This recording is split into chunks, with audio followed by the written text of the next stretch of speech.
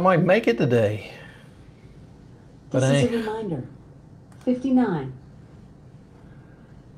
But I'm not anywhere near prepared. Is that what Facebook?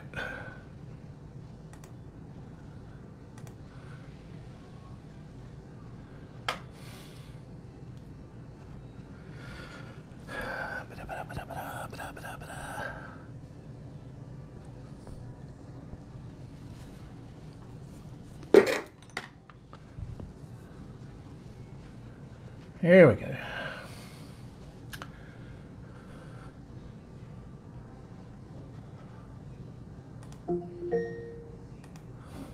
I'm reminding you that it's time for 8 o'clock coffee.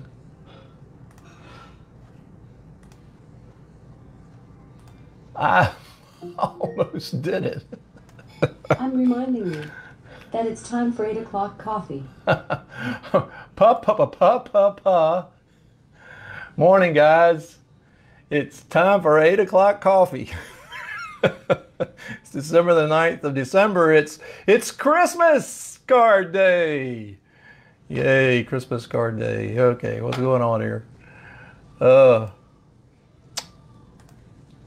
up today, I, all spelled different.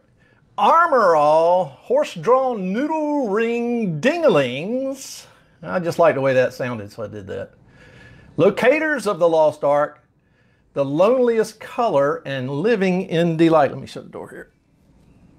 I got some wife's playing music. Check my later for links in the description. After the stream is over, it's about stuff I'm passionate about: alternate health, humor, science, and God and you guys. I don't talk about politics, and most of the stuff about God is at the end, so if that rings your noodle, that'll be time to bring the sleigh around. And let me get this fixed. Hey, this scene, this is kind of a weird thing. This scene that you're seeing is my front door. It's kind of interesting. I like snow backgrounds during the winter, of course, y'all have seen that. Mm-hmm. And before. Oh, got the wrong thing here. Wait a second. And this morning I was going to snowing so good out there, man. I wish I could do a stream from out there. So what I ended up doing, oh shoot, I didn't post this. Oh yeah, I did.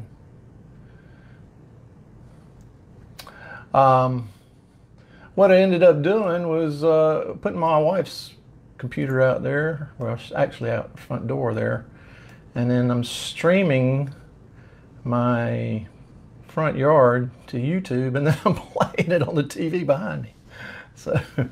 So the background today is my front yard. Let's see, I want to get this thing right so I can see any comments that come up.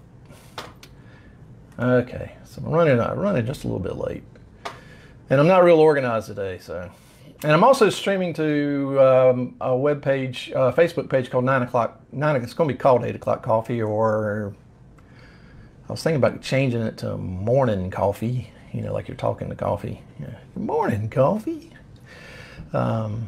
Since my times keep changing, so if you want to check that out, that's Facebook page 9 o'clock coffee. It's the same stream as this one is. And eventually what I'm going to do is just stream from that channel, and I'll just post it to this side. They got some neat tools on that side that I can use. And let's see, what today? Well, today's Christmas card day. Christmas cards, and the man who is credited with coming up with the concept of a commercial Christmas card, Sir Henry Cole, are celebrated today because he didn't have time to write all his family and friends.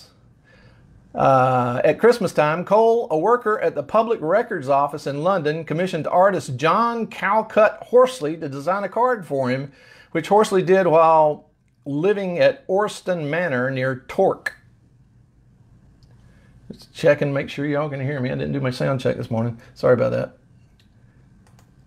that. In the United Kingdom, the first card, created in 1843, had a picture of a family celebrating Christmas together while drinking, flanked by images of people giving food and clothing to the needy. Below the phrase, below the phrase "A Merry Christmas and a Happy New Year to you" was inscribed. It looked like near to me. Happy New Year to you. Happy New Year to you was inscribed. As the cards worked well for Cole, he had thousands of them printed, which were sold for $1 each, making them the first mass-produced Christmas cards. In 2001, one of the original cards, which was signed by Cole himself, fetched over $30,000 at auction. It is believed that about a dozen of the original cards survive today. One of them can be viewed at the National Art Library inside the Victoria and Albert Museum, a museum where Henry Cole was the first director. It's also National Pastry Day and Weary Willie Day. Weary Willie is, you guys that know Whitney the Hobo from WITN, I think he was modeled after Weary Willie. He seemed to be real popular in watercolors, paint by number watercolors. Yeah, paint by number watercolors back in the 60s and 70s. Today celebrates Weary Willie, a sad hobo clown that was played by Emmett Kelly, who was born on this day in 1898. Originally a trapeze artist and cartoonist, Kelly performed as a white-faced clown in the 1920s before switching to Weary Willie in the early 1930s.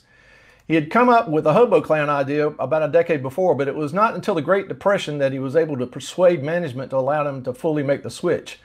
His routine, that makes sense because he kind of looks like a hobo there. And I guess hobos weren't all that popular before the Depression, but hobos kind of became the symbol of depression, so I can understand that. Sorry about my sniffling there. His routine as a melancholy hobo clown contrasted him with the white-faced slapstick clowns of the period, and he was popular for decades. He performed with Ringling Brothers and Barnum and Bailey Circus from 1942 to 1956, and in some film and Broadway roles. He was at the historic Hartford Circus Fire of July the 6th, 1944, where 167 people died. It is said that this is the one time that he could be seen shedding real tears. World Choral Day is also today, and World Techno Day. Now, I thought techno would have had something to do with technology, but it's music. Techno Day is an annual celebration observed on December the 9th. Let us celebrate the techno music, aka the Detroit's music. It is one among the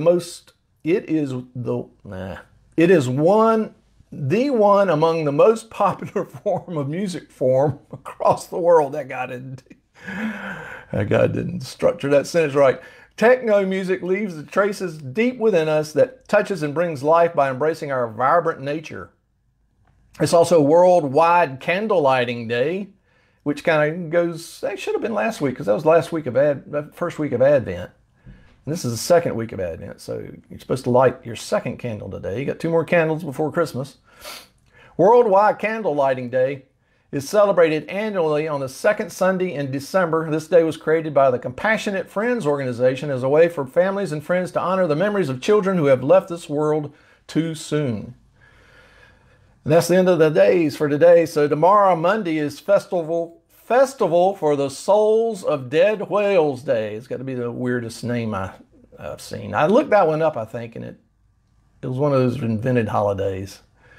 Green Monday is tomorrow. It's an online shopping day similar to Cyber Monday, and it occurs on the last Monday when there are at least 10 days prior to Christmas, which usually happens to be the second Monday in December. Online shoppers have historically wanted 10 days before when they order their gifts and Christmas. Online shoppers have historically wanted 10 days between when they order gifts and Christmas to ensure the gifts arrive in time.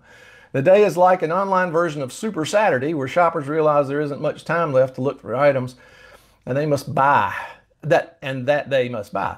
As many retailers now offer guaranteed 2-day shipping, the importance of getting all online shopping done by Green Monday has lessened. eBay came up with the name for the day, which has been in use since at least 2007. They called it Green Monday because of the extra revenue that the day brought in, and because online shopping may be more environmentally friendly than shopping at brick and mortar stores. I think they're reaching there. I think the money green is why they were doing it, not the environmentally friendly reason. It has become the largest shopping day in December, and in 2016 there were $1.6 billion in sales. Today is also Lager Day. It is celebrated today. Most lager is matured or conditioned at a cold temperature and is cool and bottom fermented with a particular yeast. The term lager means storeroom or warehouse in German. The beer originated in the Austrian Empire in the area that is now the Czech Republic. Throughout the medieval period, cold storage or lagering was common in places such as caves, and bottom fermenting yeast began being used in the early 15th century. As refrigeration became more prevalent, so did lager. It could be brewed year-round and in more places and could be kept cold until being served. In 1870, Spaten became the first brewery with large-scale refrigerated lagering tanks. I think I like the idea of lager because I like cold beers. Where's my coffee? I'm not going to show it to you. It's too far away.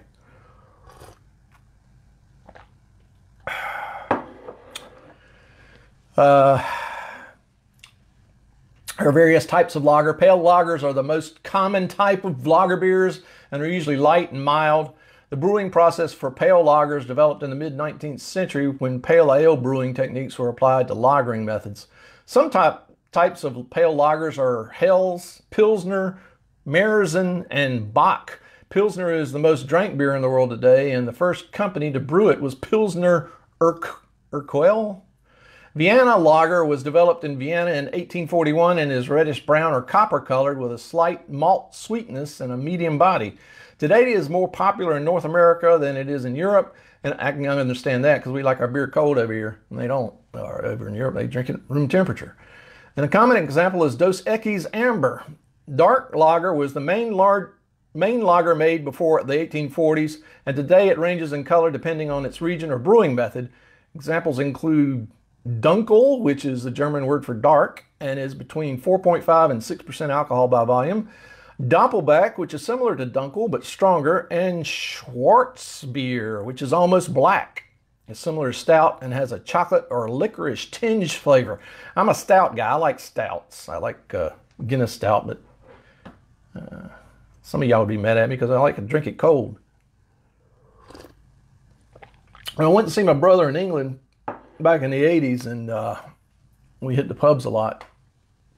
And it spoiled me on European beer. I couldn't drink American beer when I got back. So. Tuesday's National Noodle Ring Day is dedicated to a type of noodle dish that is made in a ring mold or bundt pan. I never heard of this. So I sent this link to my son so he can make it. He likes making noodle dishes. But we got to get a bundt pan. I don't think we have one. Noodle rings do not appear in many cookbooks today, but there was a time when their recipes were more easily found. A 1936 Pennsylvania Dutch recipe called for noodles to be mixed with flour, eggs, milk, and cheese. That sounds like macaroni and cheese. Flour, eggs, milk, and cheese, and be put in a mold and baked. This is similar to other noodle ring recipes. Noodle Kugel, a Jewish dish, has similar ingredients and is popular during Shabbat and Yom Tov. The center of the mold of a noodle ring is often filled. That's an odd sentence. I should read through these things. A 1965 Catholic cookbook recommended serving the dish during Lent and filling the middle hole with creamed fish or vegetables. Another popular filling for the center has been creamed chicken. It is unknown who created the day and when they did so, but with the creation of the day, it is certain the noodle ring will live on. I don't know. It was pretty dead. I had never seen one. I'm 62. Never heard of one. That's really wild. Can y'all see it snowing back there? It is snowing. It's a little blurry. Uh-oh. This video is not showing up. That's weird. Do a recycle here, see what happens. I hate to think nothing's going out while I'm doing this. Y'all pause for a second.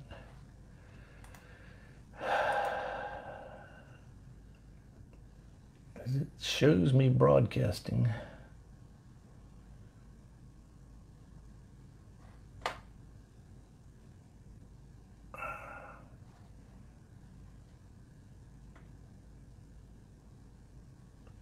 All right. It's National... I can't do it. I gotta see if it's going out.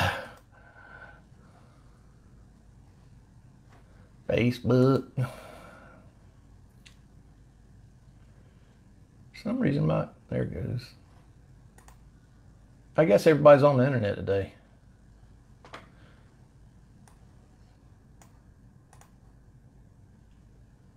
Hit the play button. I'm getting nothing. Yeah. I'll continue on for a second. National Ding-a-ling Day. This is the noodle and the ding-a-ling part.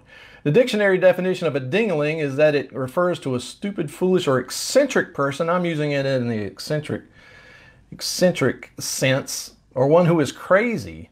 The term came about in the 1930s. And the word is meant to evoke the ringing of a bell. It came from the idea that crazy people hear bells ringing in their head, but this day doesn't really have much to do with that definition, except for that both the definition and the day have to do with ringing. The idea for National Ding-a-ling Day came in 1971 when Frankie Howell of the Chicago area was at home with friends.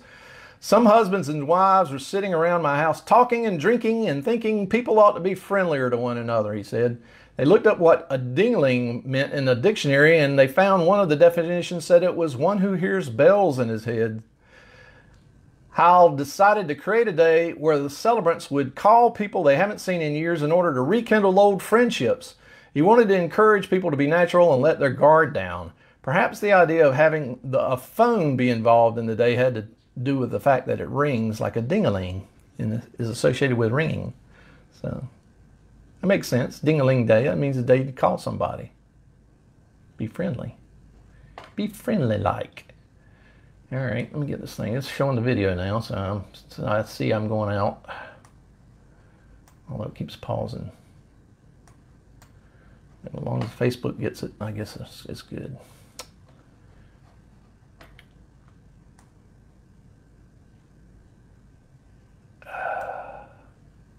Sorry. I'm trying to get it so I can see the comments again. I need a producer. I can't get my daughter to do it. She won't do it. Oh, there we go. Perhaps the idea of having a phone be... okay, I just did that. Okay, so that makes sense. A ding-a-ling. Ding-a-ling. So... what would a out Ocracoke they call the people that come out to visit ding-batters. I wonder what that meant, ding-batters. He's a ding-batter. In 1972, Howell began placing an advertisement in Chase's calendar of annual events saying December 12th was National Ding-a-ling Day, and that a ding-a-ling was a wonderful, friendly, intelligent, loving, responsible, and desirable person. So on that day, you go out there and call somebody a ding-a-ling. And then when they get mad at you, you can tell them what a ding-a-ling is. By 1975, almost 900 people had answered the ad and joined the Ding-a-ling Club. They paid up $1 to become members and received a bumper sticker which said, "Be a bell ringer." Why not be a ding-a-ling? That doesn't make sense. Anyway, it made me think of Shia LaBeouf. Actually, he's later on in these movies, and I think that's when I thought of him. Shia kind of think of him as a ding-a-ling. And there's a video he did. It's supposed to be a motivational video, I think. But so check this video out. It's Shia LaBeouf up above. It's also Gingerbread House Day. Gingerbread. The only thing I remember about Gingerbread House Day was that we used to make them for elementary school. And I think that's the last time I've really seen one in real life. That was like a home project we had to do. We had to bring in our own gingerbread house. Yeah. It looks like it'd be fun to make, but it's so sad when you eat them. It's kind of like when sandcastles get knocked down by oceans. It's National Ambrosia Day. Ambrosia is a name for the food or drink of the gods in Greek mythology, which was said to bring immortality to those who consumed it. Although ambrosia salad probably won't bring immortality like the mythological ambrosia, it is what is celebrated today. Ambrosia is a fruit salad usually made up of pineapple, oranges, miniature marshmallows, and coconut. Coconut? Various other fruits can be used to make it. as well as crushed pecans and creams such as whipped cream, sour cream, or yogurt, or that wonderful invention they came out when I was a kid called Cool Whip, which I don't even think is really a food. After being made, it is chilled in a refrigerator before being served. It is an American dish. Yeah, it makes sense. It sounds like an American dish. It's an American dish that is thought to have originated in the late 19th century, although it was not first found in print until 1932. It is most popular in the South. I can believe that. They say anything about Jell-O? Because all the ambrosias I've had Jell-O in it. They didn't say anything about Jell-O, did they? Or maybe I'm thinking of a different kind of ambrosias. Thursday is National Cocoa Day. Don't confuse that with National Cacao Day, because cocoa and cacao aren't the same thing. Cocoa's processed cacao. It's got all the stuff taken out of it. It's kind of like brown sugar, white sugar, I guess. It's also Ice Cream Day. Now, why in the world they put Ice Cream Day in December, I have no idea. That's kind of like having the Gazpacho Day in December. It doesn't make any sense to me. And it's National Day of the Horse. National Day of the Horse. Oh, I got it twice. It exists to encourage citizens to consider the contributions that horses have made to the economy, character, and history of the United States. Furthermore, it was created to recognize the importance of horses to the security, recreation, and heritage of the country, and because of their continued influence on America through things like film, and their continued existence on open land. The day was created through a Senate resolution in 2004, with the first National Day of the Horse being celebrated that year. Why didn't they just say National Horse Day? National Day of the Horse. I got to make a little adjustment here. Let's see.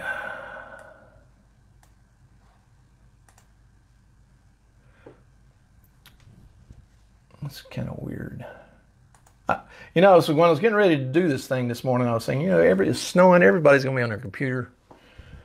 My boys, when they game, they'll be gaming like during the lunch hour sometimes, and the internet will just get slow because everybody on their lunch break. It does. It affects the internet. So I think when snow goes on, everybody's downloading maps and stuff like that. It's probably really sluggish. Horses have been of great importance to the American continent since even before the founding of the United States. It is believed that horses once roamed these lands between 8 and 10,000 years ago before becoming extinct. In the late 15th century, they were reintroduced to the Western Hemisphere into Florida in 1538. The horses that came at this time have come to be known as colonial Spanish horses, and were prevalent in the southeastern and western United States from the 16th century until the mid-19th century, when crossbreeding began occurring. The ponies, the horses that got out on the Outer Banks of North Carolina, that fits the description of these colonial Spanish horses. That's what they are. They would, from what I understand, they got there from swimming from ships that sunk. They swam to shore and then they just kept going. But they haven't been crossbred because they're out there. So they're like Spanish horses, colonial Spanish horses. Around the same time, some horses made their way to the wild, and feral horses called mustangs roamed in herds. Today, there are 33,000 feral horses in the United States. Native Americans acquired horses in the 16th and 17th century. One of the first tribes to get them were the Comanches, followed by the Crow and Blackfoot. Horses were particularly important to Native Americans of the Great Plains. In the 19th century, horses were used by cowboys on ranches and on cattle drives for transporting people in cities, for hauling things, and for farming. Horse racing also became more widespread in the 19th century with standard-bred horses for harness racing coming about and the establishment of thoroughbred horse races. As the 20th century started, horses were being developed for military and agricultural purposes, but as mechanized transportation increased after World War I, horse populations went down. In 1915, there were 20 million horses in the country, but by 1959, there were only 4.5 million. That's a 1/4 drop. Today, there are 9.2 million horses in the United States. Oh, doubled. That's weird. Huh. Friday's National Salesperson's Day, and that's what it's for. It's for salespeople. So when y'all go out shopping on Friday, you give them a bigger tip and wish them a happy National Salesperson's Day. Saturday is Cat Herders Day. When you're working to organize or control something that is uncontrollable, you may say that the task is like herding cats. It is unclear exactly when the idiom started being used. It may have been inspired by Monty Python's Life of Brian? Nah. And seems to have begun being used in the 1980s by the information technology industry. Yeah, I use it a lot. A popular early phrase was managing senior programmers is like herding cats. Herding cats even became the subject of a popular Super Bowl commercial. At work or in life in general, you may feel like you have one thing in line and then something else goes wrong. This is incomparable to if you had a bunch of cats in front of you. Sometimes you may get one or a few of them to stand where you want them to, but eventually one will run off and you will have to go retrieve it. While you're doing that, another one may go off in another direction. It isn't easy herding cats. The creators of this holiday explained it by saying, if you can say that your job or even your life is like trying to herd cats, then this day is for you with our sympathy. And that's the rest of the story. Okay, for some reason, I'm still not going out, or I might be going out and can't tell. So take a pause here, give me a little coffee. Y'all guys doing okay? Is it snowing a lot where you are? I think we got about 7 inches already. Maybe more.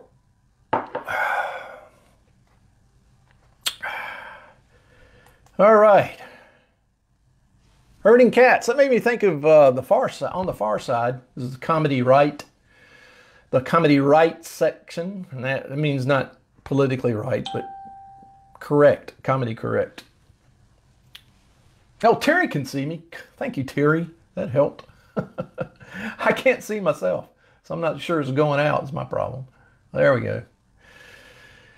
So I started doing some searches on the Far Side. It's funny. The two comic strips I love, which are Far Side and Calvin and Hobbes, both those guys stopped doing cartoons. I guess they were made so much money they just decided to retire, but they were hilarious. Both those guys are hilarious. And I got a video on the guy, Gary Larson, who wrote The Far Side, on how he got his start and how everything went for him. It was a very interesting story. And they go over some of his comics. I found myself haw-hawing at some of them. So consequently, that's why I thought it would be a good video for Comedy Right, because I did laugh and it made me laugh.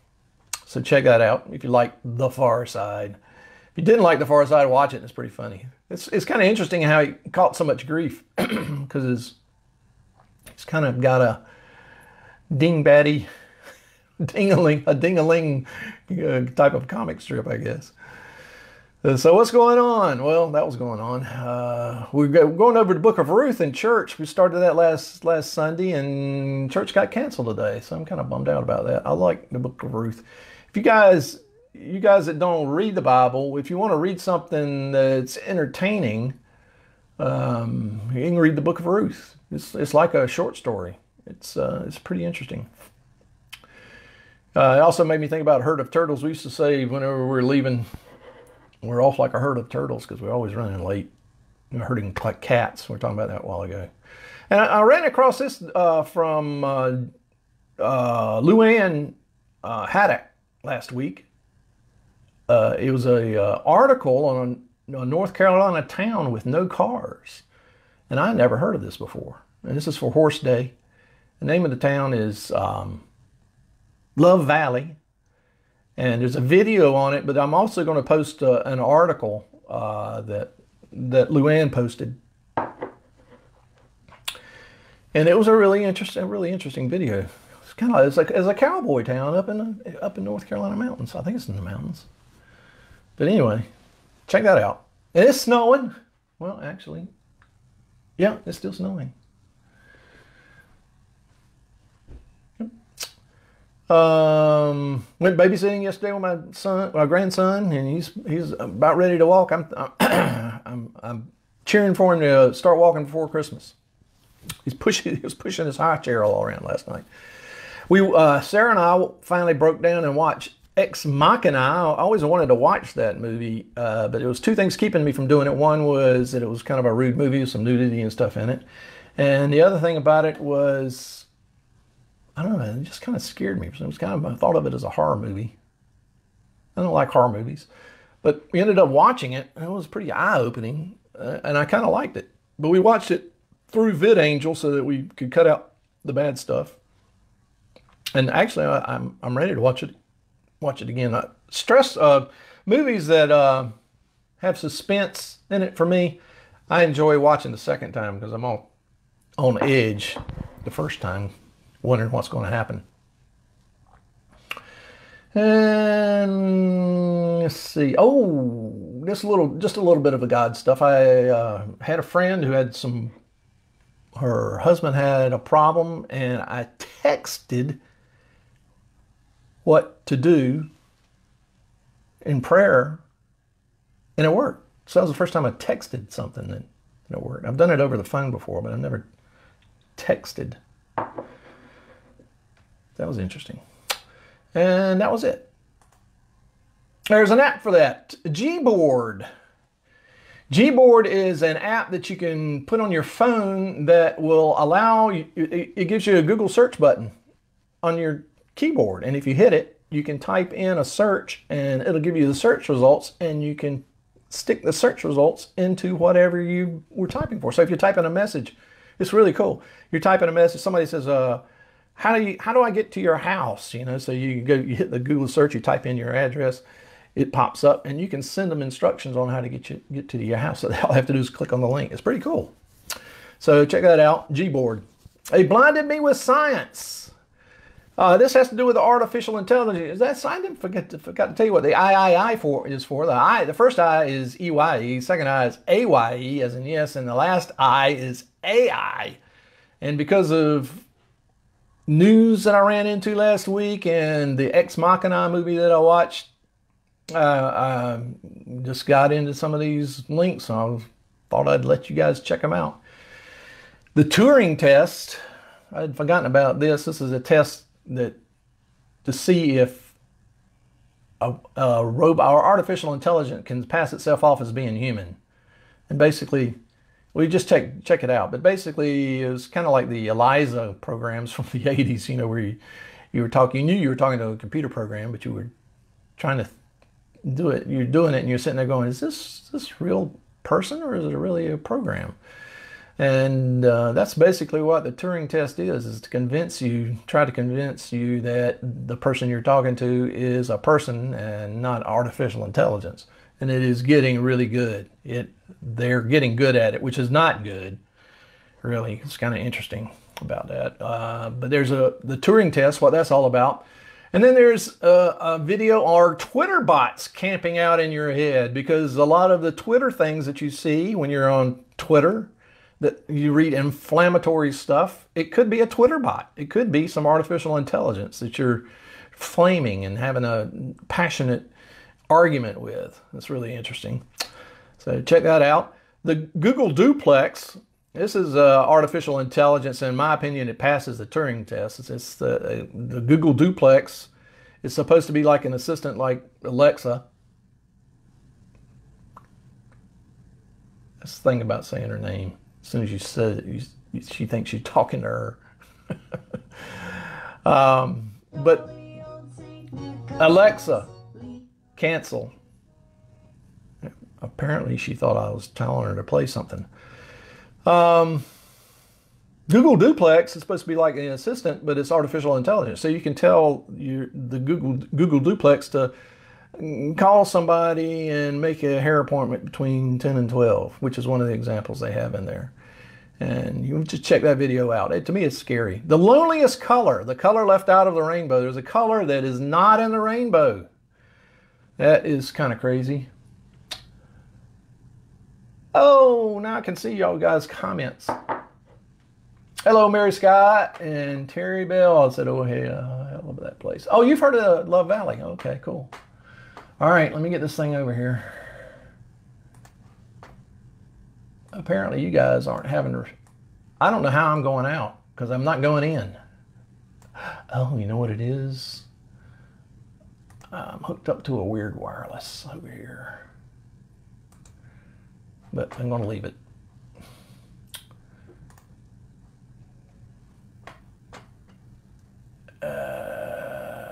Let's see, me neither. Some rain here. Oh, Terry's got rain. And Mary Scott said hello. Mary Scott and I went to elementary school together. I was rather mean to her. She was very nice to forgive me. Appreciate that. No, another believer, so you can't expect less from a believer in Jesus Christ. And I got a ding. I don't know what that's about. That was on my phone. So I can't see it. All right. I got to disconnect from my computer here. It's not going to take that long. Hold on a second. I got to connect to the other wireless. There we go. Let's get that going. All right. The Loneliest color, the color left out of the rainbow. I checked that out. All right, now in case you missed it, Sarah's movie roundup. She's got a, no, that's not the movie roundup. This is a review on The Little Mermaid, the live version.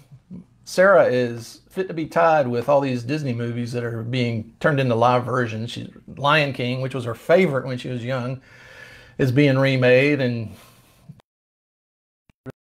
said about that. But she did watch this movie called The Little Mermaid, which I don't think is the Disney version. It's actually based on Hans Christian Andersen's book, The Little Mermaid. But she had an interesting review on it, so check that out. Okay, let me get over here 1 second. I got to do one more thing, because whenever I switch wirelesses, I have to do troubleshooting because my IP address is always wrong. This is for Armor All, and it stars Ty Sheridan, Olivia Cook, Ben Mendelsohn, T.J. Miller, Lena Waithe, Simon Pegg, and Mark Rylance. Mark Rylance, I think, is going to be a big star. I think he might already be. I think he did. I think he got an Oscar for Bridge of Spies, Mark Rylance. But he was in this movie, Ready Player One.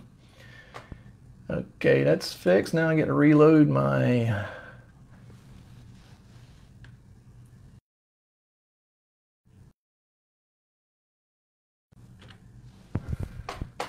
So I can see what y'all are saying, because I don't think it's coming through until like way later. Okay, there we go. Now I'm gonna move this so I can see the...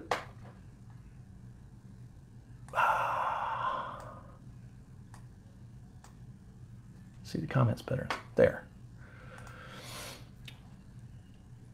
All right. Ready Player One. There's a suit in there that it's very tactile, and you look down into what the tech, and you can see one that's very similar. The one in the movie, of course, isn't real, but the one down below is. So we can check that out on what the tech. But it's a movie. Steven Spielberg, and he does a lot of cameos from his old movies, you know, like Back to the Future and stuff like that. They're all kind of rolled into this movie. It's kind of interesting movie. So check that out. Lean Pete, this is National Day of the Horse, stars Big Buscemi, or Buscemi. Y'all know what I'm talking about. This movie's an independent movie, so this may be a truly, in case you missed it, type movie. Sarah really loved this movie, and I liked it. And it's not really about the horse, although there's a lot of horse in it. So check that movie out. The Horse Whisperer. My wife does not like this movie. I haven't seen it for a while, so I don't know if I still like it really. But it's National Day of the Horse, Robert Redford movie starring Robert Redford, Kristen Scott Thomas. Sam, Sarah's favorites, is probably peaked. I told her that he was in it last night, and her eyes peaked up. Is that the right word? I don't know. Diane Weiss and Scarlett Johansson as a teenager in it. She's a teenager in this movie. And Chris Cooper. And Horse Whisperer. Y'all probably seen that one. The War Horse. This is kind of a chick flicky one, although I liked it. And this is for National Day of the Horse. And it has to do with World War I, which is kind of interesting too. And it has some stars in it that weren't exactly famous when they did this movie. Jeremy Irvin, Peter Mullen, Emily Watson, Niels Arestrup, David Thewlis, Tom Hiddleston, this is before he was famous, and Benedict Cumberbatch, right before he got famous. Right before these two guys got pretty famous in their movies. So check that out, Warhorse. And continue streaming. So, no, it's not continuing streaming. Yes, it is continuing streaming. I knew I didn't do it this morning. I'm thinking about. I think it would have been a good idea not to do it. It's so weird.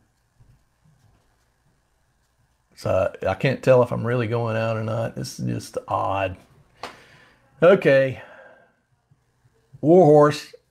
Now we're into Eagle Eye. This is Ding-a-lings. Shia LaBeouf, Michelle Monaghan, Rosario Dawson, Michael Chiklis, Anthony Mackie, Billy Bob Thornton. He did a really good job in this one. I think he was the most impressive one in this. But this has to do with artificial intelligence. And Ding-a-lings. Was there something else in there? No. Artificial intelligence. Oh, an I. So it's got three. It's got I, and it's got artificial intelligence, and it's got Ding-a-lings. Then you got Fifth Element. This has got Ding-a-lings galore in this movie. It's a science fiction comedy starring Bruce Willis, or dramedy, starring Bruce Willis, Mila Jovovich, Gary Oldman, and Chris Tucker. How many of you guys seen Chris Tucker in a movie? Turns out he got born again, and he will not do parts that are not edifying or good. So that's kind of interesting. Chris Tucker. More power to him, standing up for it. And Ian Holm, which is one of my favorites. This guy is great at acting. Whatever he's doing does not remind me of whatever he's done before. That's what I really love about him. And he plays Bilbo Baggins in the Lord of the Rings series. He plays a priest in this one, Ian Holm. So check that out. Master and Commander. This is for Armor All. You guys know I like this movie because I keep putting it on here whenever I can. And this one's got the armor of the ship. And they say I. So it's I. Stars Russell Crowe, Paul Bettany, Billy Boyd, James Darcy, D''RC. I wonder if that's what Darcy from Pride and Prejudice's name was supposed to be. James Darcy. Same guy, same kind of heritage. I guess that's French. D''RC. Chris Larkin and Edward Woodall. And then Ex Machina, I, starring Domhnall Gleeson, AI for the artificial intelligence. Domhnall Gleeson, Alicia Vikander, I really like her. I think she did the latest Tomb Raider movie, but I hadn't seen that. And Oscar Isaac before he was real popular. I think he got his popularity from the Star Wars movies, really. I do not know how much rudeness is in this. We watched it through VidAngel, so we don't know. So you guys got to check that out. Watch it at your own risk, in other words. What the heck? The best time to work out, and you may be surprised to learn that, well, I'll just let you watch it. Teflonize your stainless steel cookware. We use stainless steel. We don't use Teflon. Teflon is not really good for you, especially when it starts flaking off. So we don't use Teflon. As a matter of fact, we got a turkey roaster, or roaster for turkey the other day. It was Teflon, but the only reason my wife got that was because it had a steel rack that she was going to put the turkey on inside the Teflon. But Teflon's not good. So we use stainless steel. But stainless steel has a tendency to stick when you're cooking eggs, especially, things like that. That's why I like cast iron, which doesn't stick if you do it right. But if you use stainless steel, there's two things that you can do to make it almost like Teflon, very slippery. One of them involves green onions, and there's a video on how to season your stainless steel cookware with green onions. And then there's a salt and coconut oil trick they're doing it also. Also in what the heck? Preventative soup. This is some soup that you can start eating every once in a while to help you keep from getting the cold and the flu. We don't do flu shots. We don't do shots for many reasons. So we try to take other other steps to keep. I just started getting an itchy nose last night, so I took some Zicam. That really works. How Zicam works. You can get it early enough. Some preventative soup, and then a preventative tonic. This is a tonic that we've used before, and it really works, and it's called Super Tonic. Well, it was originally called Super Tonic by John Christopher. I think Dr. Schultz has kind of taken it over and made it a little bit stronger. So there's going to be a video on how to make Dr. Schultz's version of it. Excuse me for coughing. What the Tech? 10 everyday uses for Alexa. She's listening. Cancel.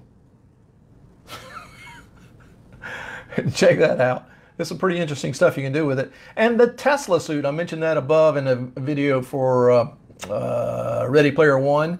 This is a Tesla suit, and it's not by Tesla. It's just got that name. It's not the same thing as a car. So check that out. And then under AI, top 10 creepy AI encounters. Artificial encounters, you got to check that out. Let's see. I'll make sure nobody, there we go. I heard her ding. Somebody dinged me. And Mr. Know-It-All. Why did they fight like that? You don't remember seeing the guys in the early 1900s, 1800s, when they're fighting like this, which looks really stupid considering how boxers box today. Well, there's a reason they did that. So watch this video on why they fight like that, and you can be a Mr. Know-It-All. Now, the trick to being a Mr. Know-It-All is you got to pretend the person doesn't know. I can't do that. I can't tell y'all to be mean like that. I'm sorry. I think I'm going to get rid of Mr. Know-It-All, because all that stuff I read up in front on What the Day are actually Mr. Know-It-All things. I discovered that. I discovered that during the week, because somebody will say something or remind me what day it is. Did you know that it's, oh yeah, like yesterday my wife was talking about getting a Christmas card, and I said, yeah, tomorrow's Christmas card day. That was the day the first Christmas card was invented, and started using my Mr. Know-It-All speech. So basically all those things do is it gives you enough information to be a Mr. Know-It-All anyway. So I think I'm going to drop Mr. Know-It-All. Meditation, the armor of God. The armor of God is used for, and this is the God stuff, we're getting into God stuff. The armor of God, which is in Ephesians 6, is for defense against Satan. And you've got three enemies. You got Satan, you got the world, and you got the flesh. You got the world, the flesh, and the devil. So the armor of God is useful for defending yourself against the devil. So this is Ephesians 6, 11 through 18. Put on the whole armor of God, that ye may be able to stand against the wiles of the devil. For we wrestle not against flesh and blood, but against principalities, against powers, against the rulers of the darkness of this world, against spiritual wickedness in high places. Now that verse is just eye-opening if you just pay attention to what it says. For we wrestle not against flesh and blood, but against principalities, against powers, against the rulers of the darkness of this world, against spiritual wickedness in high places. And what that tells us is that whenever we're having a conflict with another person, it's not really the person that's the problem. The problem is we're wrestling against principalities, powers, and against the rulers of this darkness. So they may be under the influence of that, but as long as we have the idea in our head that we're not wrestling with that person, but with the powers behind that person. And you might be under the influence yourself, so recognizing that you're being influenced by the enemy yourself helps out a lot too. So if you can see that it's not people you're having to deal with, but the enemy on the other side that are influencing the people, then you can have more compassion towards the person you're talking about. You can be less angry about them, even though there's nothing wrong with being angry if it's a godly anger, and you're not. I don't want to get into the anger thing, but Scripture says, be angry, but sin not. So being angry is not a sin. It's what you do when you're angry that can be a sin. So we'll deal with that later, maybe next week. Wherefore, take unto you the whole armor of God, that ye may be able to stand in the evil day, and having done all to stand. Stand therefore, having your loins girt about with truth, and having on the breastplate of righteousness. So you got truth, and you got the breastplate of righteousness. Now, what's righteousness? The word of righteousness, that comes from God. And if you're born again, you are the righteousness of God in Christ Jesus. So you've got righteousness. And your feet shod with the preparation of the gospel of peace. Now, the gospel is the almost too good to be true news. Any news that's almost too good to be true is the gospel. There's the gospel of the kingdom, and there's the gospel of Jesus Christ.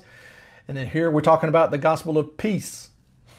And your feet shod with the preparation of the gospel of peace. Above all, taking the shield of faith, which we've been talking a lot about here, of course, wherewith ye shall be able to quench all the fiery darts of the wicked one. Now, my wife and I, when we first got married, and we tried to make ourselves sensitive to the fact that we wrestle not with flesh and blood and all that kind of stuff. So whenever anybody, whether she or me, said something that was mean or inflammatory or anything like that, and we recognized what was going on, we would hold up pretend we were holding up our shield like this and go ding, to mean that we're knocking away your dart.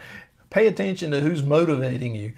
So the fiery darts of the wicked one. Now, what they did with the shields is they would be a wood shield. This is the Romans. When you think about armor, you can't think about the medieval armor. This is not what it's talking about. It's talking about the armor that the Romans wore. The Romans had these breastplates, they had shields, and they would take their shield, and the shield of faith, or it was actually just a shield, it was made out of wood, but it had leather all around it. And at night they would soak their shields in water.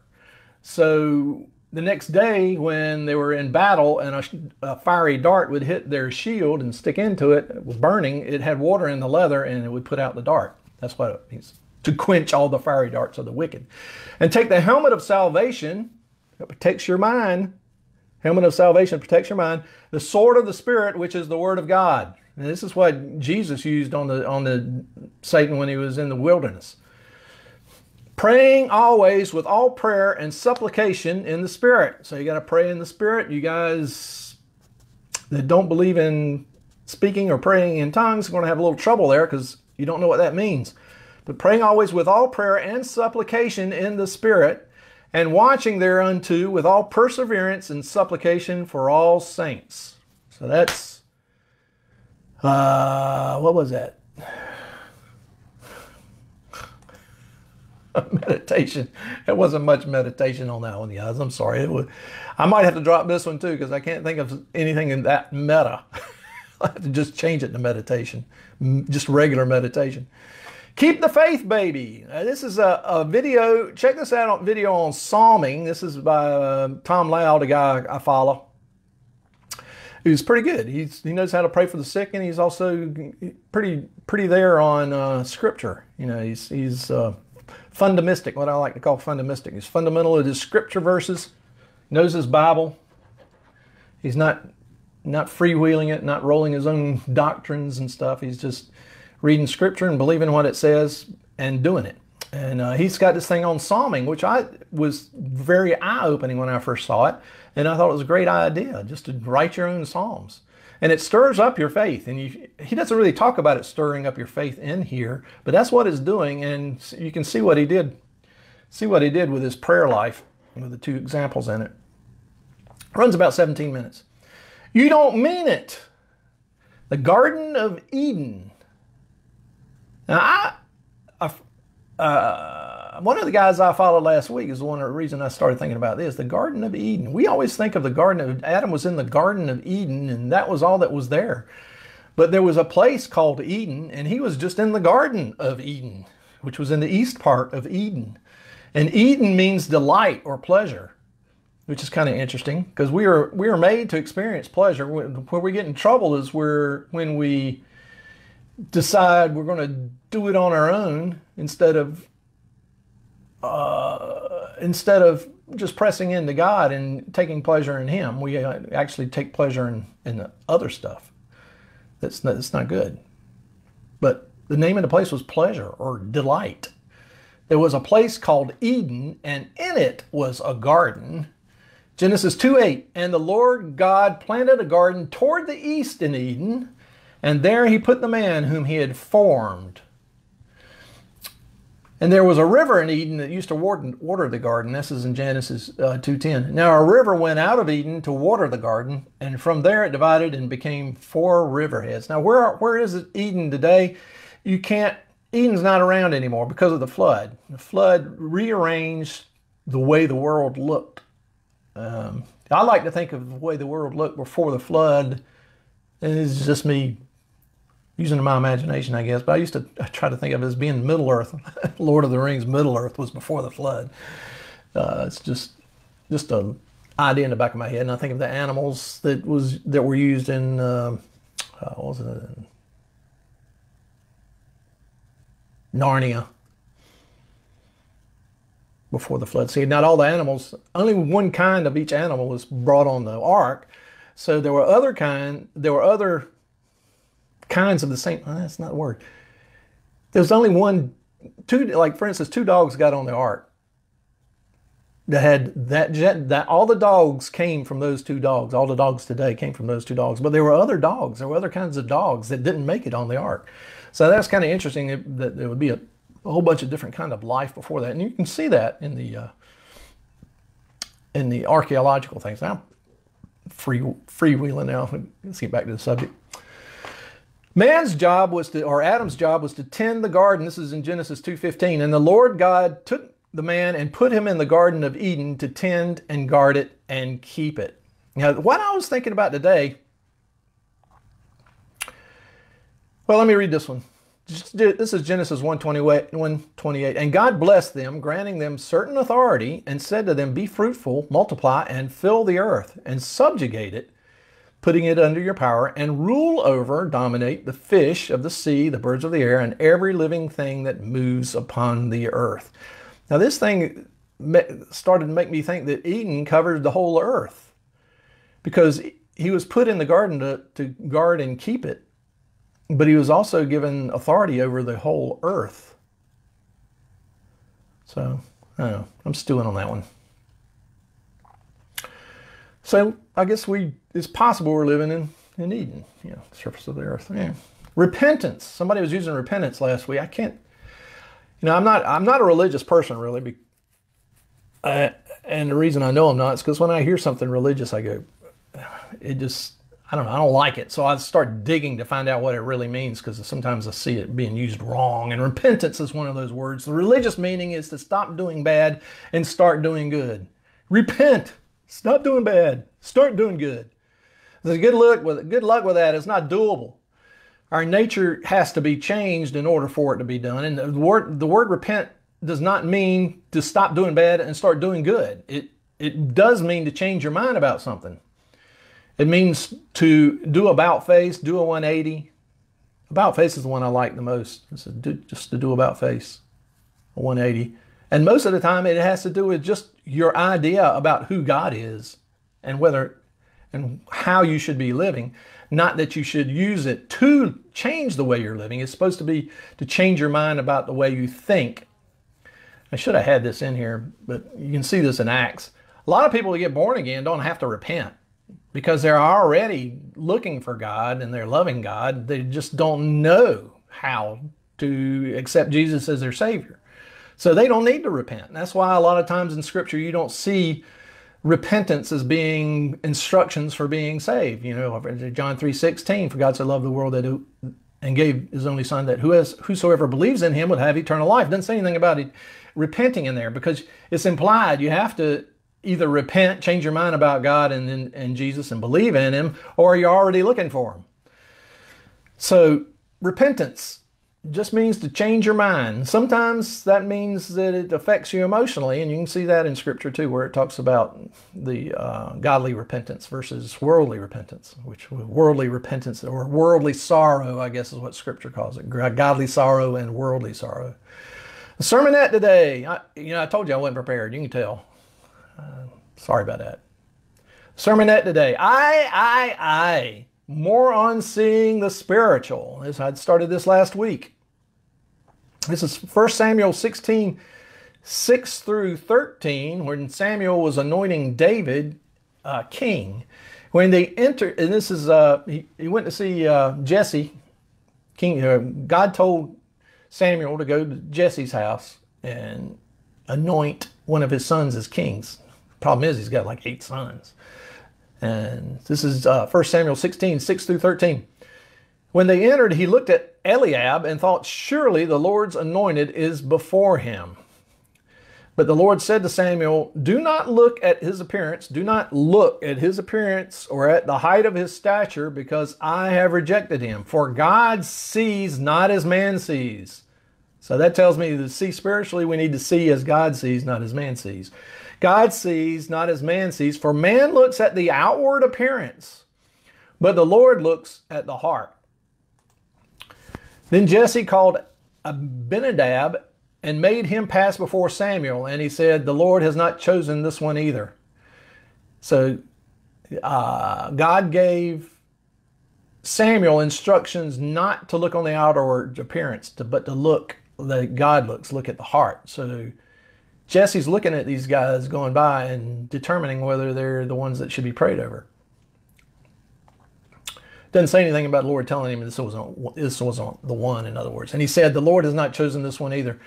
Next, Jesse made Shammah pass by, and he said, the Lord has not chosen this one either. Thus Jesse made 7 of his sons pass before Samuel. But Samuel said to Jesse, the Lord has not chosen these. And Samuel said to Jesse, are these all the children? And he said, there remains yet the youngest, and behold, he is tending the sheep. Then Samuel said to Jesse, send and bring him, for we will not sit down until he comes here. So he sent and brought him in. Now he was ruddy, that means red. So he had red hair and red face. He was ruddy, with beautiful eyes and a handsome appearance. And the Lord said, arise, anoint him, for this is he.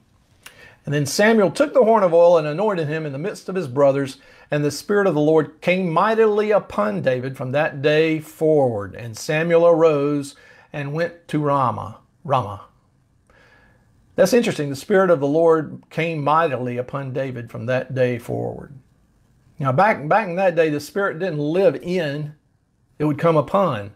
And sometimes it would leave. And you read that about Saul. The Spirit would come upon Saul and then it would leave Saul.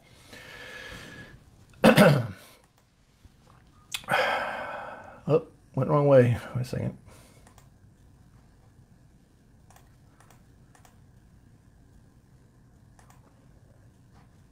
Huh. Okay, got something out of order.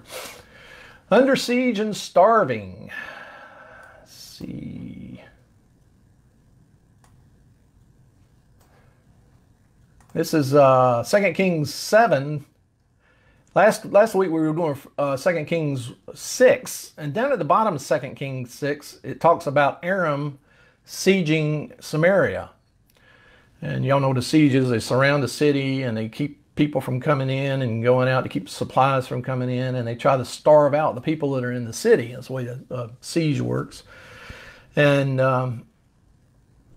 it was getting bad. It was getting bad, and it got so bad I decided I wasn't going to read. You want to read how bad it is, you guys are going to have to go read it yourself, because it was pretty bad. It was 2 Kings 6. I forgot to put the verses, but it's down there at the bottom. And the king got upset at Elisha and told his soldiers to go get him, bring him to him. And then Elisha showed up before the soldiers got there. And then Elisha said, listen to the word of the Lord. Thus says the Lord, tomorrow about this time, a measure of fine flour will be sold for a shekel. Now, a shekel is about 3 times the value of a denarius, and a denarius was a day's wage. So a measure of fine flour would be sold for 3 days' wages. And that's supposedly pretty cheap. And you compare to what it was mentioning in those verses I didn't read to you, a donkey's head went for 80 shekels. So that's 240 days worth of wages. That's almost 2/3 of a year of wages. When I say wages, I'm talking about a soldier's wage or a common person's wage was about a denarius or denarii. I can't remember which one's single. They were actually they were actually selling bird poop, a quarter cab, how much ever that is, for 5 shekels. So that was 15 days worth of wages. So tomorrow about this time, a measure of fine flour will be sold for a shekel, and 2 measures of barley for a shekel in the gate of Samaria. So in that very gate of the city they were in, all this was going to happen, even though donkey heads were selling for 240 denarii or 80 shekels on this day. So I love these stories, especially if you've never read them again. If it would be really nice to forget some of these stories so you can read them and then figure out, now how in the world did that happen? You know, because there's lots of prophecies and you kind of go, well, now how in the world is that going to happen? And then it happens and you go, oh. It reminds me of this story when they were talking about, it was this father and daughter were talking, and the father was telling him about telling his daughter, his young daughter, about the rapture, about how when Jesus comes, he doesn't come back to earth, he's up in the clouds. So it's not his first coming. I mean, it's not his second coming because he doesn't sit down, but he calls us up. And the daughter was asking, well, if we're inside, how are we going to go up? Because that's a good question. How are you going to go up if you're inside? And the father was stumped, and he thought, well, maybe I could just get her to, pray and ask him, why don't you just ask the Lord? And I think he was, I wasn't there, but I think he was trying to get her just to turn to the Lord more for answers. But she closed her eyes right there on the spot and asked God how he gets to the roof, gets through the ceiling. And then she goes, oh. And the father gets wide-eyed and says, what did he say? And she goes, he told me to tell you that you need to ask him. Well, I like the story. But anyway, it's going to be interesting. If you've never heard this story, it's really interesting how this works out. The royal officer on whose hand the king was leaning answered the man of God and said, behold, if the Lord should make windows in heaven, could this thing be? And so this guy's doubting. It doesn't sound like much of a doubt to me, but based on what the prophet said after this, I was going, well, whatever he did, it wasn't right. I would read something like about Jacob and Esau, and Jacob was a fast talker. He was a swindler. And when I first started reading scripture and I would read what Jacob did, I was going, man, that guy's smart. Man, he's all together. I know. And then they were talking about how he's called the supplanter. His name means supplanter. And I'm going, I guess my attitude isn't quite right because these guys scripture is saying he's not good. But I'm sitting there going, this is good. Well, it's the same thing here. It doesn't sound this bad to me. Behold, you will see it with your own eyes. Behold, if the Lord should make windows in heaven, could this thing be? Now, he's saying that to the prophet. And the prophet just got through saying, thus saith the Lord. This version of the Bible doesn't say, thus saith the Lord. It says, listen to the word of the Lord. But anytime a prophet would say, thus saith the Lord, or listen to the word of the Lord, this means what he's getting ready to say is word for word what God has told him to say. So basically, he's doubting what the prophet has said here. And then the prophet says, then he said, behold, you will see it with your own eyes, but you will not eat of it. No, thus saith the Lord there. He just said that. Now, is that a curse that was proclaimed on him? I don't know. Oh, shoot, I need to learn to look faster. I get these dings, and sometimes I think they're like notifications that I can't see on my computer. I don't see anything. It's got to be quicker. I'm looking at my phone. Sorry about that. All right, back to the story. So tomorrow, the one day after this, he says this, all of a sudden they're going to have all this food. Somebody's crying? What's going on? Somebody doesn't like what I'm saying. Let's see. Behold, you will see it with your own eyes. But all right, so in 24 hours, there's going to be all kinds of food, and the captain of the guard is going to be seeing this food, but he's not going to be able to eat of it. That's going to be kind of interesting. Okay. So next one. Now there were 4 leprous men at the entrance of the gate. And they said, this will make a great movie. And they said to one another, why do we sit here until we die? If we say, we will enter the city, then the famine is in the city and we will die there. And if we sit here, we die also. Now, therefore, let us go over to the camp of the Arameans. If they spare us, we will live. And if they kill us, we will but die.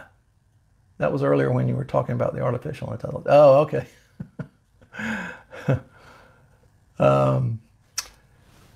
If they spare us, we will live, and if they kill us, we will but die. You know, so they're going, well, why not? We might live. That's the only place we can go. So they arose at twilight to go to the camp of the Arameans. When they came to the outskirts of the camp of the Arameans, behold, there was no one there. There was no one in the camp. For the Lord had caused to hear a sound of chariots and a sound of horses, and even the sound of a great army, so that they said to one another, behold, the king of Israel has hired against us the kings of the Hittites and the kings of the Egyptians to come upon us. This is kind of interesting. You know, I was talking about how they were blinded last week, and how that blindness probably wasn't blindness, but just seeing something that wasn't really there. Well, here they're hearing something that isn't really there. My nose itching. So they're hearing something that's not really there. Therefore they arose and fled in the twilight, and left their tents and their horses and their donkeys, even the camp, just as it was, and fled for their life. So the same time the lepers got up to go turn themselves into these guys is exactly the same time they fled. Twilight.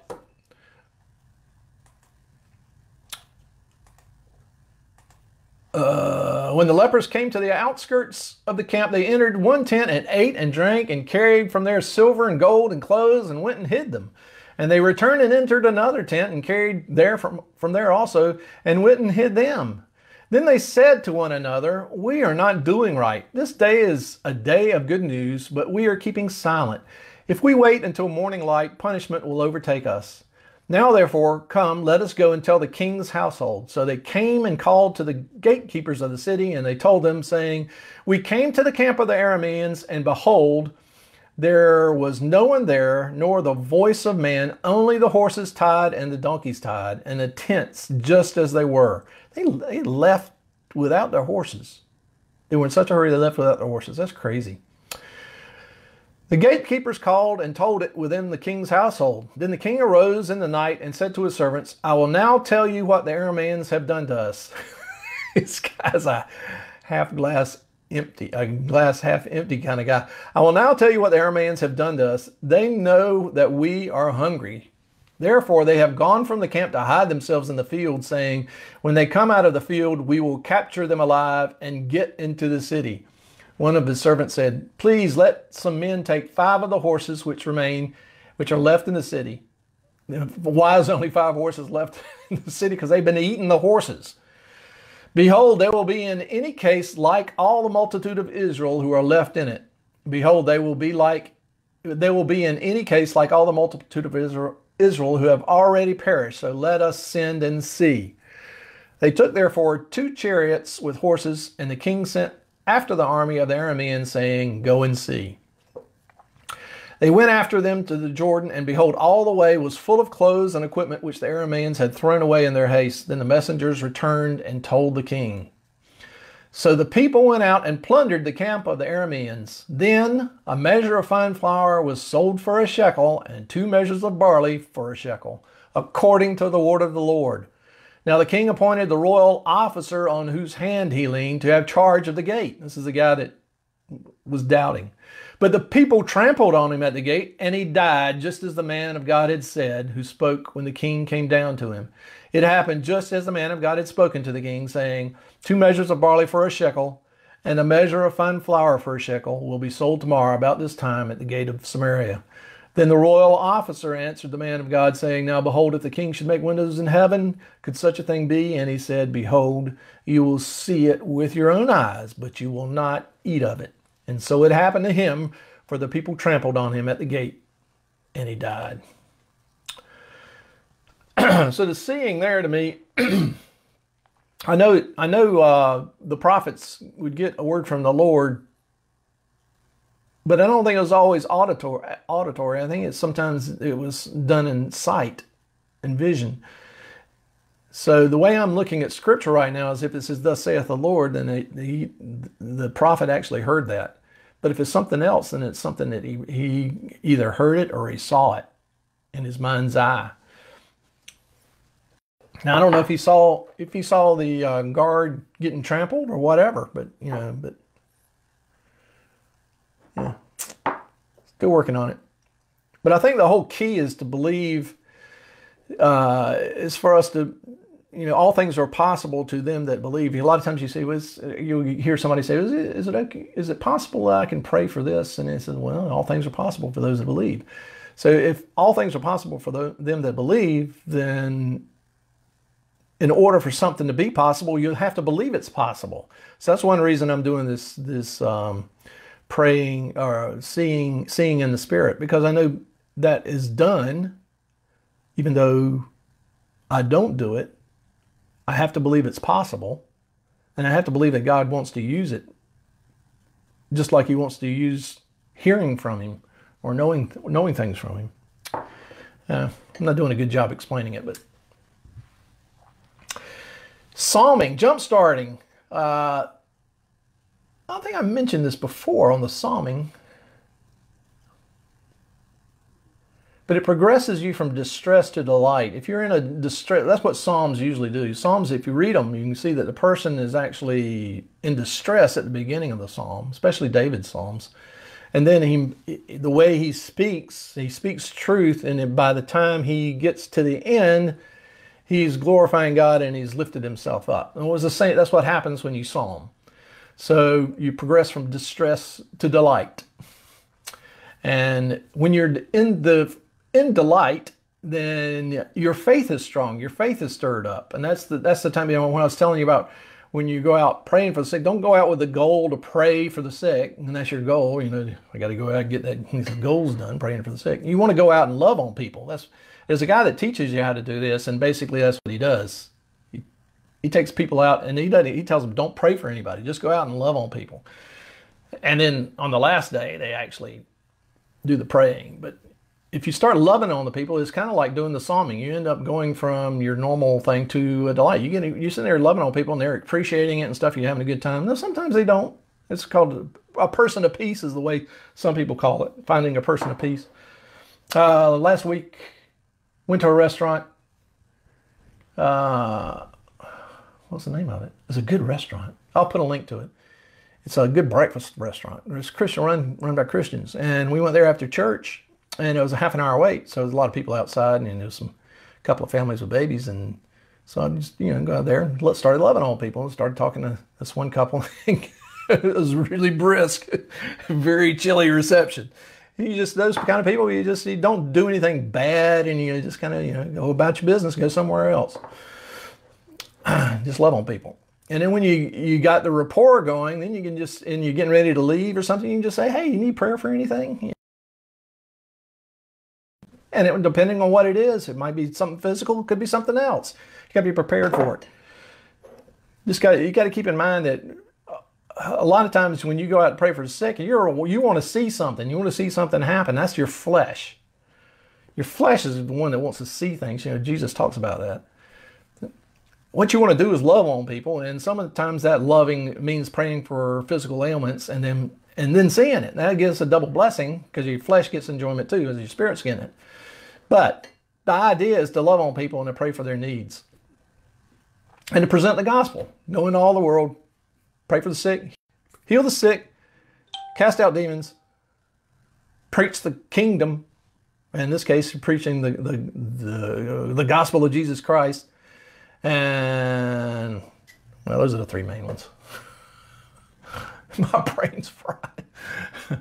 Jesus on the streets and in the bush. Art Thomas, a guy I follow on Facebook who prays for the sick. The one that I really like his technique, because he's not sitting there doing the numbers and having to leave his hand on for a certain length of time and stuff like that. He just prays and is done, just like Jesus did it. It's the best examples I've seen of anybody doing it. It's him. He streamed a video of him in Africa, where apparently it was really interesting because you felt like you were right there. He was at in Africa at a orphanage that he supports, and they were having a program going on, and he streamed it. I got a link to it up there. And then he also prayed for somebody who got well. He had a bad knee problem, so there's a miracle there also. Also, in Jesus on the Streets, classic reactions to praying for the sick. I posted these before also. A lot of times when people get prayed for and they get well, you don't get the reaction you're looking for. You know, like, excuse me a second. You can pray for somebody. Let's say if they got let's say their shoulder hurt. I got too much stuff on my desk. Their shoulder hurts, so you pray for their shoulder. And then you say, okay, now move your shoulder around. And they move their shoulder around. And says, does it hurt anymore? And they go, no, feels good. Thanks. So it's like, are you sure? Because you think your flesh all is enmity. Your carnal mind's at enmity against God anyway. So it has a hard time believing it when you do that. And then a lot of times you think the person's just lying to you just because they want to be nice or they want to get on with their life, you know, or they think you're weird. So a lot of times you'll see these guys say, I'm going to pray for you, but you got to tell me the truth. You know, so you try to get them to. A lot of times they say, tell me the truth now. So, but if you pray for the person's shoulder, he goes like that and say, yeah, it feels good. And he says, no, tell me the truth. And he says, well, I am telling you the truth. It feels good. So a lot of times the reaction you get is a perfectly natural reaction because it is natural. God heals in such a natural way that a lot of times it's not mind-blowing to the person getting healed. It might be mind-blowing later on. It's like your brain can't wrap your mind around it, so it doesn't affect you emotionally at the time. But it's fun to see the ones where the people go, what just happened? And that's what this video is classic. It's called Classic Reactions, but basically it's really more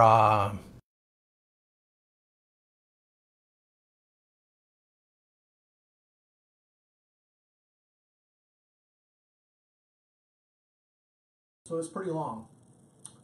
Okay, I'm back. Looked like the video went out for a second. Almost done. Under the rabbit hole. Locators of the Lost Ark. There's been a lot of reports about where the Ark of the Covenant is over the years. I remember one, back in the 90s, I remember hearing about one, and Kent Hovind will describe to you what that is that I heard back then. Kent Hovind is a good guy. He's a young earth creationist, does a lot of debating. And then there is a archaeological video of where people think of the Ark is now, because the Ark is still around. It's got to be somewhere, because what happens, what's next on the agenda is setting up the temple again, and the temple needs the Ark, and it's got to be the original Ark. You just can't go out and make an Ark. I sound like I'm talking through the rabbit hole? Does it sound weird, Terry? Rabbit hole. Okay. Now, why I got into this? There's an article that was just posted last week about where they think the Ark might be now. But really, what is wrong with my? Oh, no, I'm plugged into my phone. Oh, it's connection with my Mevo. That might have something to do with it.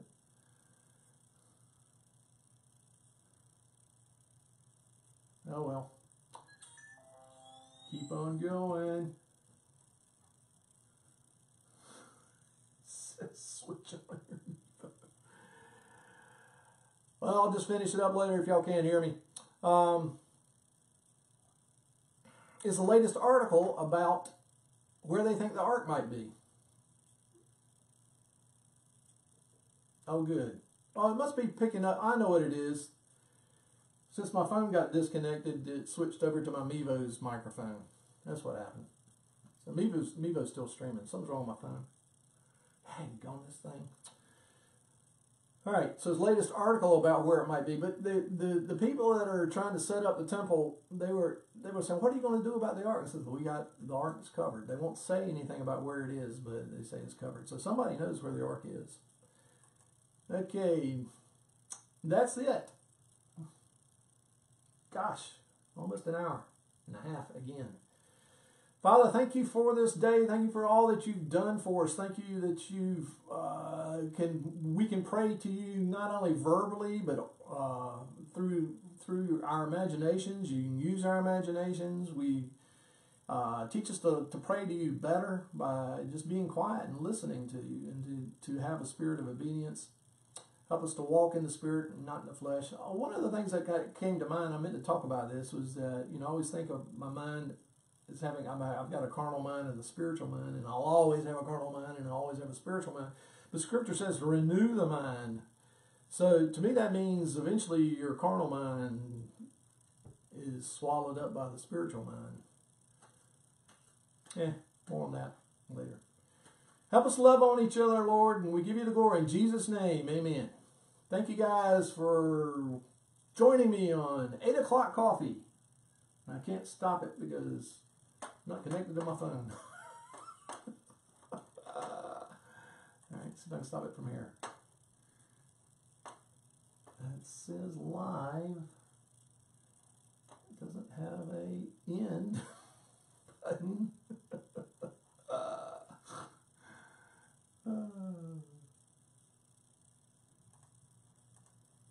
This is funny. I can't stop it.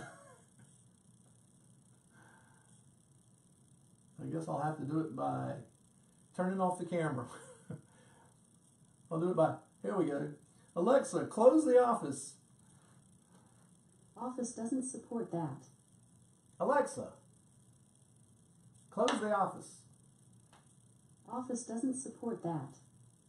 What in the world? Alexa, turn off the office. There we go.